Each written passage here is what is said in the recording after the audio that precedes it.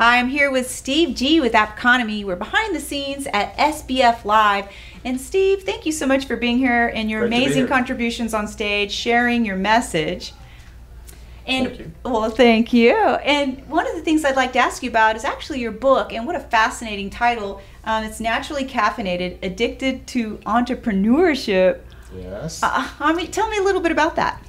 Well, the book is a set of stories of inspiration and lessons learned from over 70 Austin area entrepreneurs and entrepreneurs around the world. People who are experienced, who set up new ventures, grown them, maybe sold them or merged them.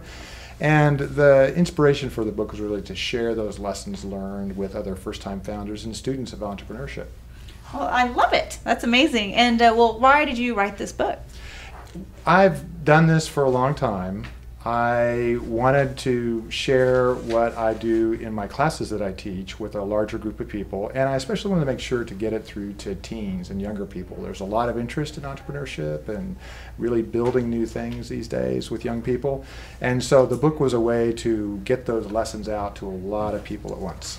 I love it. And what about, I know you have an amazing amount of experience and you're a mentor, but where did you get some of this amazing experience? Well, I come from a family of entrepreneurs. I think it oftentimes happens that way. And so, you know, my upbringing was a direct way to learn the interest and fun in being part of a small business. And so when I left school and looked to do something on my own, after a little bit of time in industry, I made the leap, and I haven't looked back. I've been launching new ventures for 30 years. Oh, well, and we're luckier for it.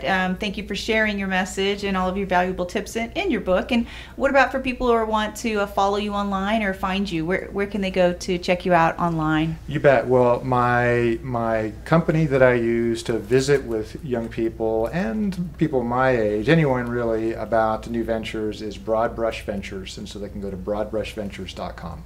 Well, thank you so much. We really appreciate you, and for all of your gifts, and SBF Live thanks you. Thank you, Starla.